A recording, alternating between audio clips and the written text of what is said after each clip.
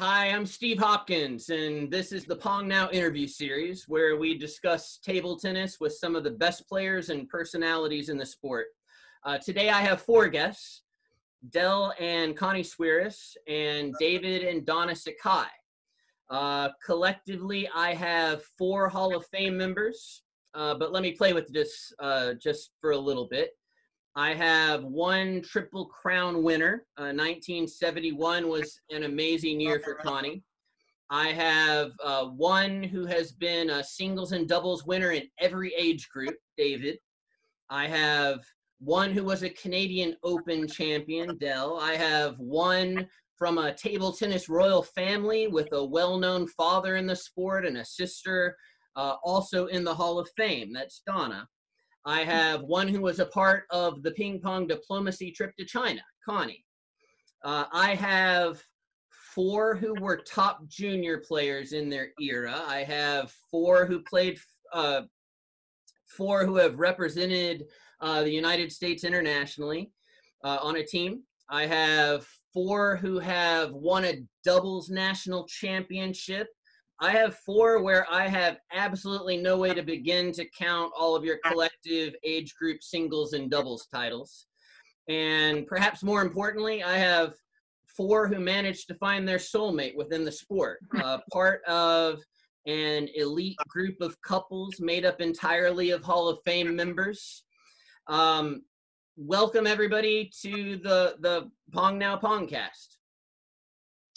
Thank you, Steve. It's a pleasure to share this time with you and Connie and Dell. So, thanks, Steve. Yeah, go ahead. Sorry, Connie.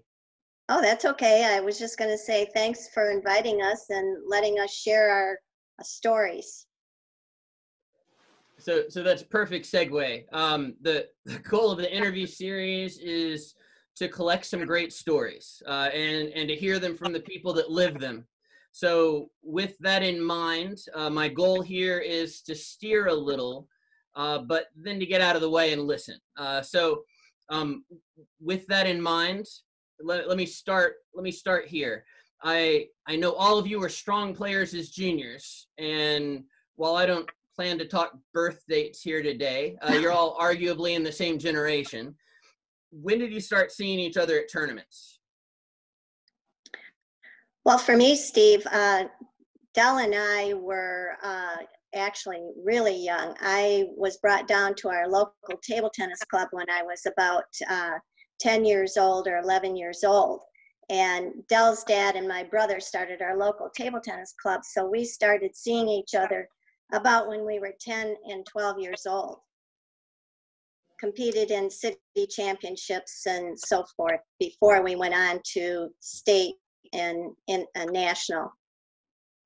Well, David and I were not quite that young when we first met, and he has a story that he loves to tell about one of our first meetings in Englewood, California? Yes. So I'll let him tell that story. It's not one that I like to really tell, but I had just come off a tremendous match.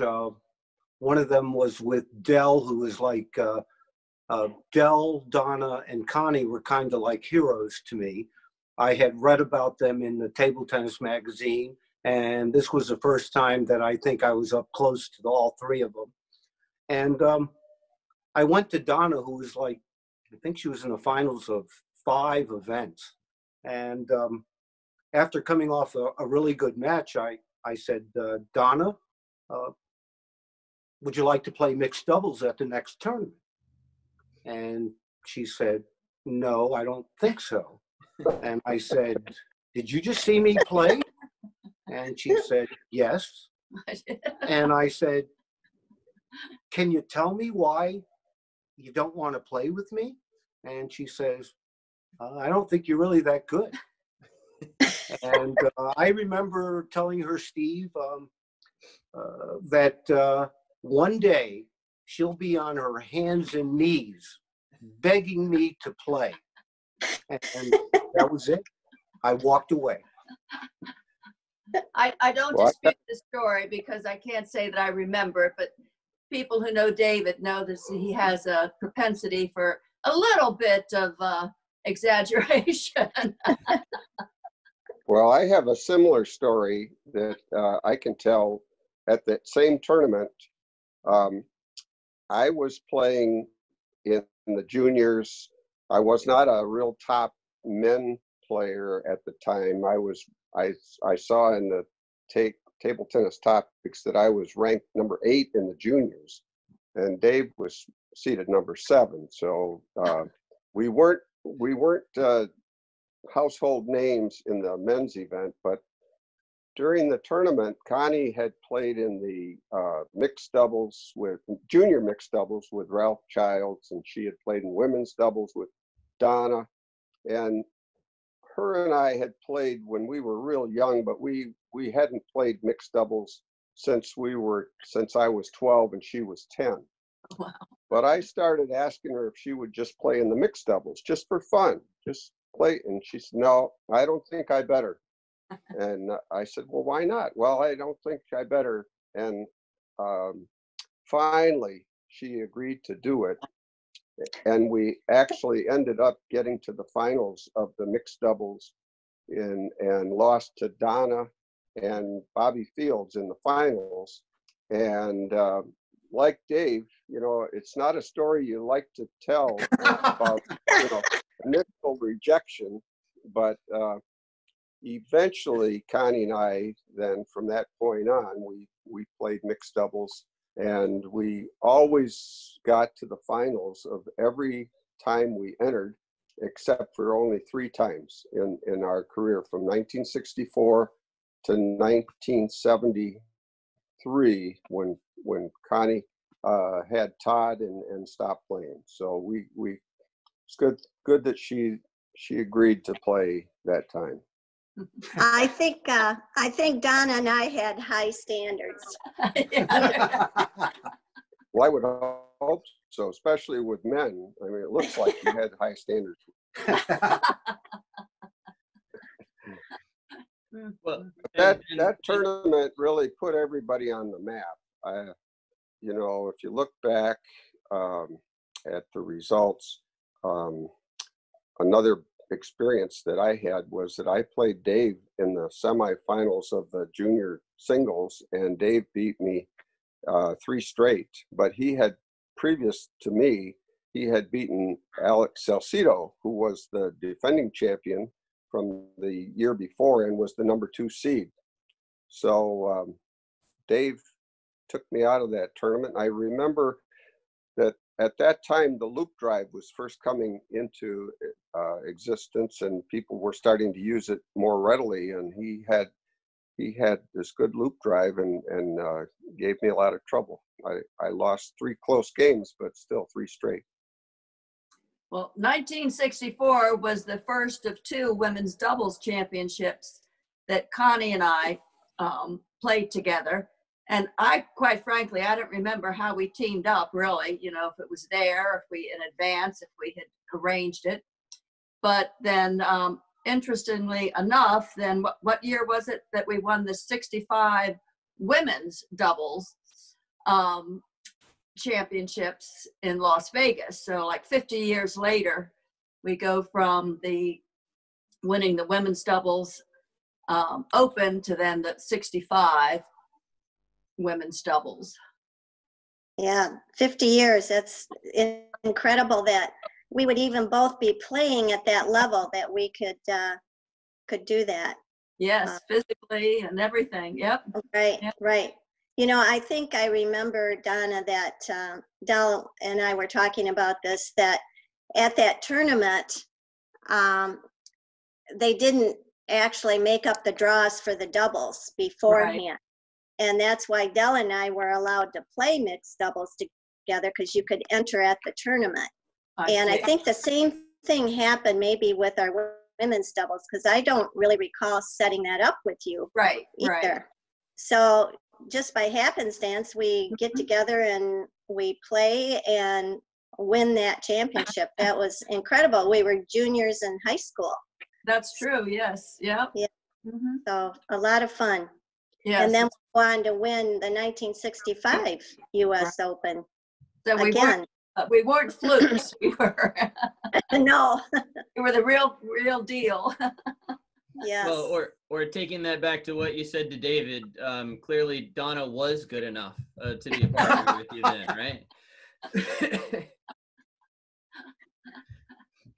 True. All right, so shifting gears slightly. So we've already noted that there's 4 storied careers here, but a lot of younger players know you more from your second act than from when you guys were all dominant players. You've all reinvented yourselves on the senior circuit, and you continue to compete, and not just in the U.S. Does anybody have a favorite story about an international event? Well, I think we're at the 2016 World Veterans Championships in Alicante, Spain. And that was just so special on just so many different levels. Just the competition, we all played well. Dell especially did well in his age event, which I'm sure then he can speak to. But Connie and I had a good time playing doubles, even if it was fraught with spills and falls.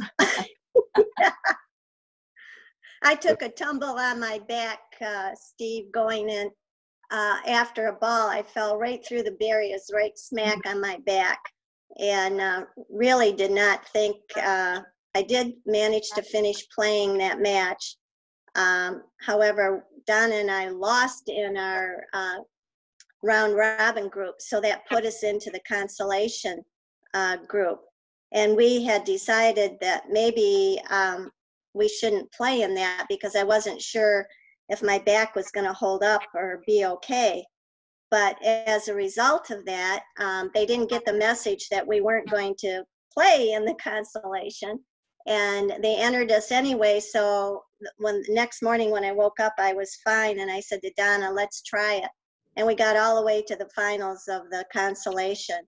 So even though we were getting older and falling around, as Dell would say, we've fallen, but we are getting up. And then go ahead. We in Alicante, what's interesting is, some people may think, well, that's just a bunch of people that get together, but the standards is really high, because I remember Dave played in a group of 4, and the top 2 go out, and the bottom 2 don't go to the open draw, and Dave was in a group where he was not able to make it out. And I mean, if you can think about that, as good a player as Dave was. And then Danny Seemiller played, he got out of his group, but he lost in like the second round of the over 60 singles. But the 2 of them together, Dave and Dan, played the doubles, and they to the semifinals and lost to the champions in the semifinals. And they really had to play well to be dominant like that and to get to the semifinal round. Thank you, Dell. Yeah. You played great in the single. Yeah, I did. Played The other well in the thing, single. 1 point here and there, you're in the medal round. I played in that tournament, and I didn't realize that I really had a great shot. And I wish I would have known, because I got beat when there were 16 players left, and I got beat by somebody who chopped with the backhand with junk rubber, and who, he had a pretty good forehand. It wasn't overpowering, but it was placed well. And I lost 3 games, 12-10, and I won 2 games, 11-4. And to lose deuce in the 5th to somebody is pretty discouraging. But I actually beat the guy in the third round, I beat the guy that was second place in over 75 in Las Vegas. So, Wow. Going back to that experience, I mean, clearly it was just a wonderful experience. Our first time for all of us going to a World Veterans Championships. But then additionally, just personally, it was very, I mean, it was a special moment in my life, being able to spend time with Connie and Dell. I don't know why I'm breaking up like this, but we all went to Barcelona afterwards and spent time together playing at the local club, as well as socially going on tours and having dinners. So it's really just very memorable for me. yeah, and that was the tournament where Dave and Dan accepted the invitation accepted the fact that the World Veterans was going to come to the United States, and they held up the banner, and that was a proud moment. Yes. Yes.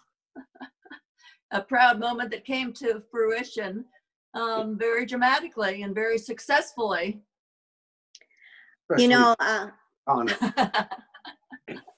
you know, that was the first time in 2016 I really came to know what the World Veterans Championship was all about.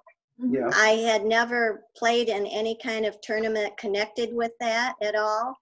And I just couldn't conceive it. But I mean, here we are starting at age 40 and over in all these different age divisions all over the world. And it has like 6,000, 7,000 participants in it. And all high quality players who were Connie, good.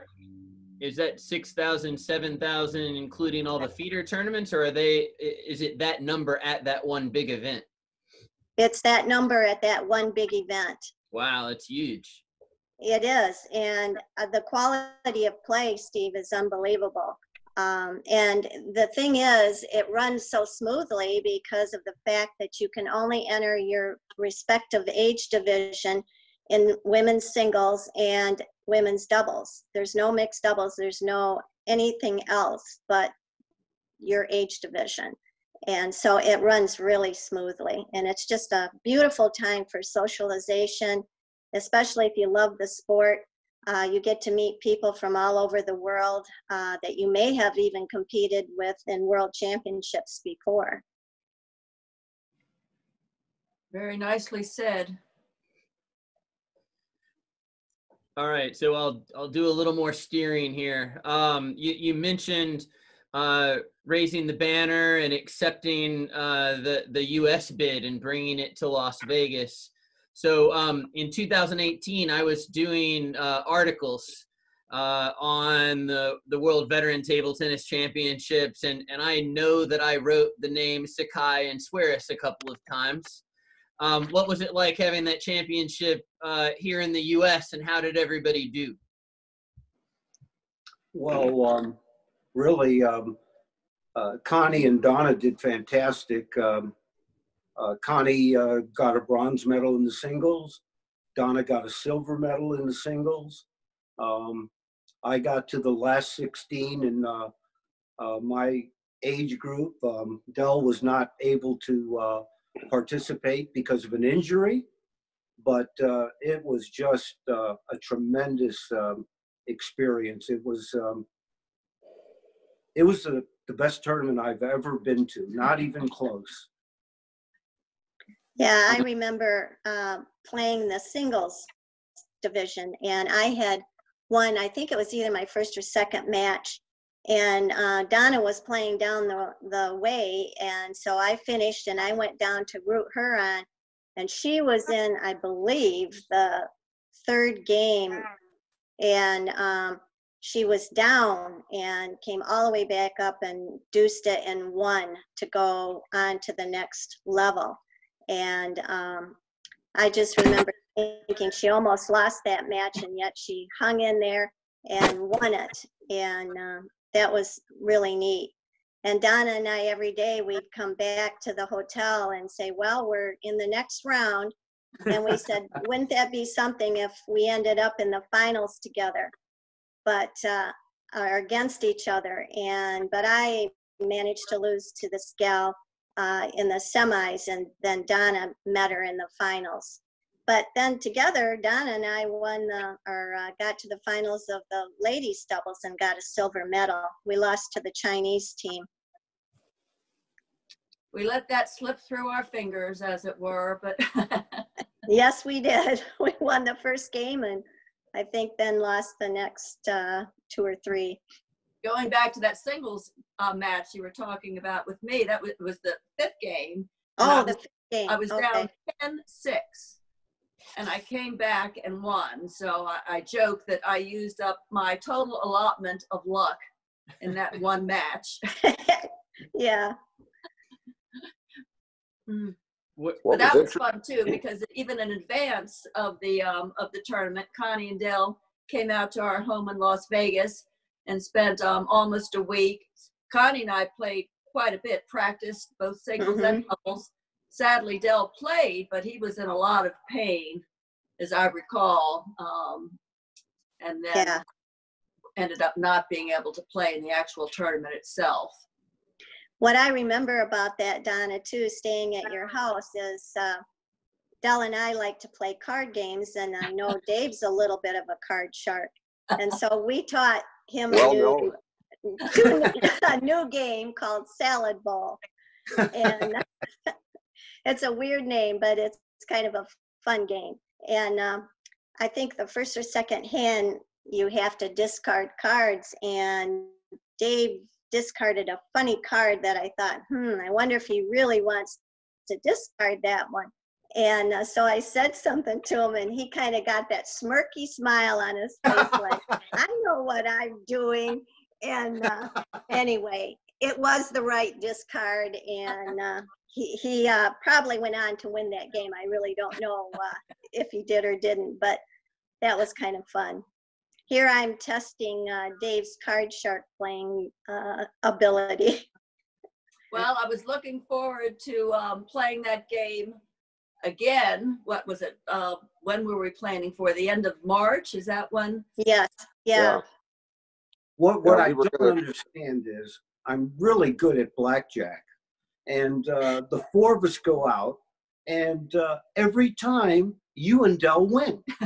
Every time. And Donna and I lose every time we go with you. That's all I should go more often.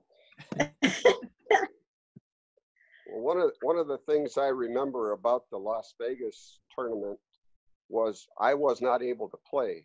Right. But I kind of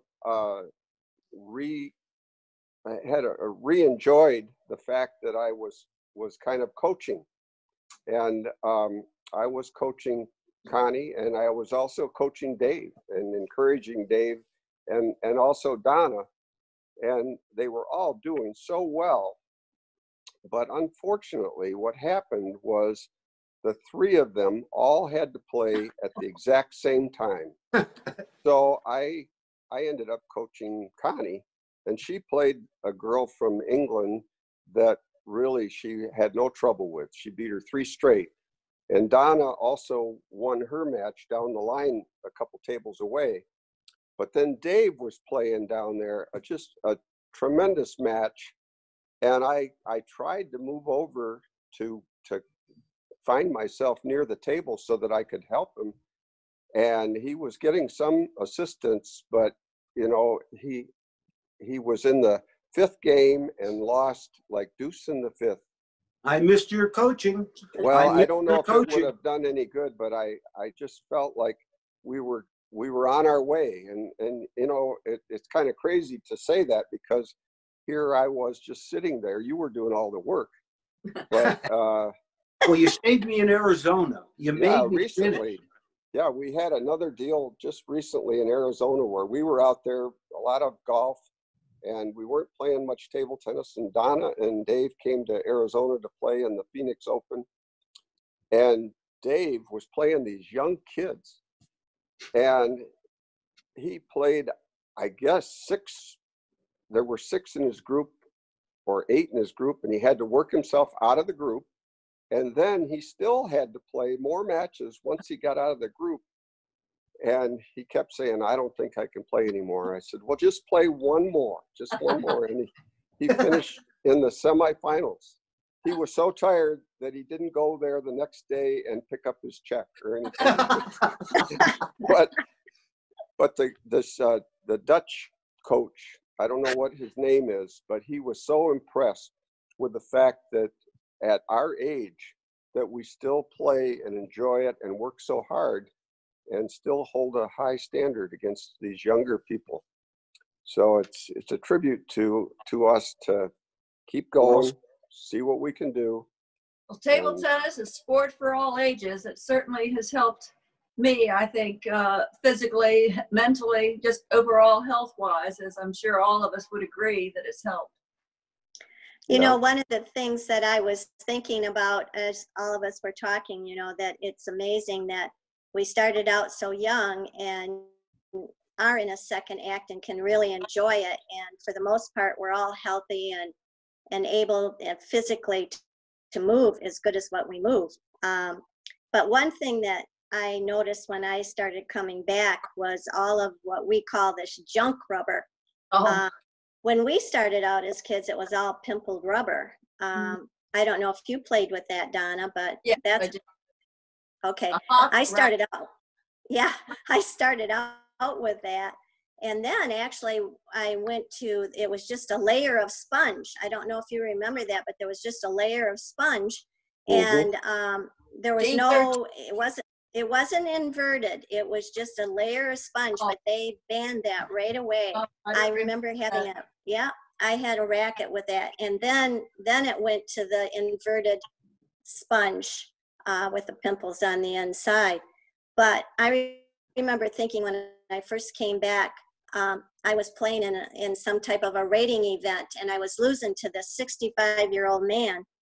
And I was getting so discouraged about it because I thought, here I've been a national champion, and I can't even beat this guy. If I push, the ball pops up. If I top spin it, it comes back with chop. And I'm thinking, what is this rubber that we're dealing with? And most of the people in our age divisions nowadays do use either long pips or short pips. And we've always joke about, oh boy, we got to play another junk rubber player. So that was so different for me when I came back.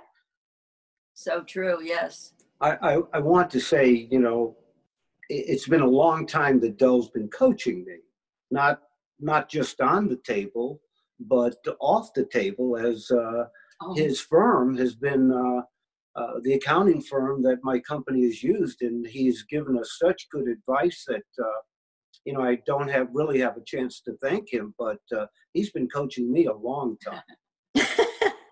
Yeah, and you know, most of the time, you know, I always say that there's 4 things to a good client.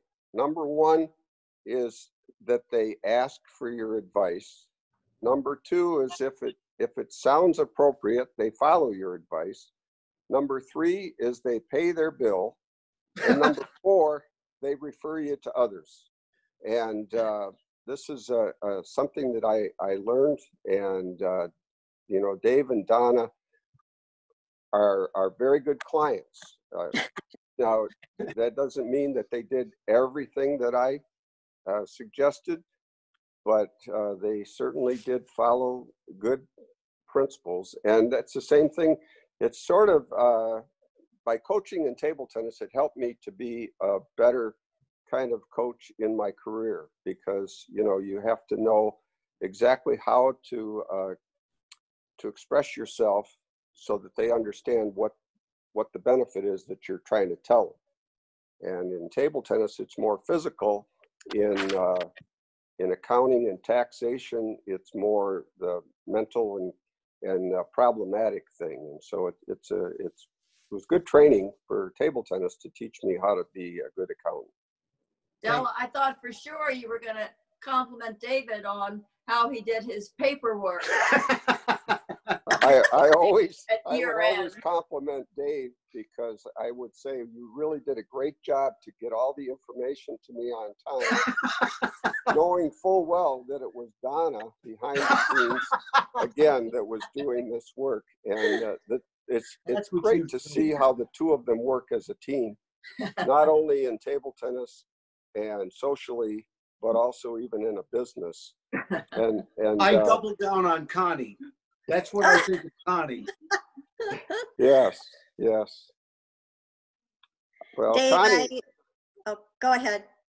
well, one of the things that a lot of people don't realize is, you know, when you talk about a second career, a lot of times people don't realize what we did away from the table. And now, in some times, people know that I was a CPA, but a lot of people don't know that Connie directed a child care and daycare center for almost 20 years. She started it, and there was about 250 children in it with about 25 or so employees. And that program is still going very strong, even though Connie's been retired from that for 10 years. Well, All these people we meet, and you're right, a lot of times we don't know what their other life is. But of course, now with the four of us, you know, being so partners and friends and whatever, you know, we do have that background, that knowledge. I didn't know Donna was such a good cook until this quarantine. And I've seen, you know, meal after meal. Just, it's unbelievable. I'm so lucky. And have you enjoyed it, Donna? Pardon? Have you enjoyed it? No, I have not. I remember when we were there, you were doing some of this where they would deliver meals. Not that you did that all the time, but that was that Yeah, was that's a always lot good. easier. It's but some of those places couldn't continue to do that. Now, I've never cooked so much. Is that right, Dell? Steve can get in there and edit some of this conversation. Yeah, if he wants to cut. Yeah, right. This is great conversation. Now, aside from Connie trying to get a word in edgewise and not being able to, so I should call on her now. What were you going to say, Connie? Oh, I was just going to say I've never cooked so much either, even when my kids were at home. I know. Yeah, it's getting a little tiring, to be honest with you. I know. Yeah, I'm gonna have to get off this call soon so I can start my 3-course meal for dinner. All right, let me move us past the food talk here for just a second. When we do get past all of this quarantine, what is the next thing you guys are working towards? Is there another World Veteran Tour event? What are you looking forward to later in the year or next year? The national championships, the preliminary plan, I think, is to go to Las Vegas in December, and Mandalay Bay everything being okay. So I think that's the next tournament. And then we'll be going to Bordeaux, I hope, for the World Championships in 2021. It's been rescheduled from the beginning of June. So that's, David and I were planning on leaving for actually Barcelona and then on to Bordeaux the end of the month. But of course, all that has been postponed. So time will tell whether or not it'll be, in fact, rescheduled and whether or not all 4 of us will go. Hopefully, yes to both. Yes. Yeah, Dell and I were planning on going also, and we were going to make a stop in Ireland and play golf for a couple of days and then go on to the Bordeaux Championships. So we're hoping that it all works out for next year, that's for sure. All right, guys. So that's probably a pretty good place to cut things off here. I really appreciate all of you taking the time to chat today. I think others are really going to enjoy listening too. It's neat to get the stories directly from the people that lived them, and having the 4 of you on screen at the same time and getting to see all of the reactions and the interaction between all of you is pretty fascinating as well. So anyway, thank you very much for coming today, and thanks for joining the Pongcast. It was Well, great. Thank you. Great, thank you very much. Thank All you. right, guys. For bringing us together.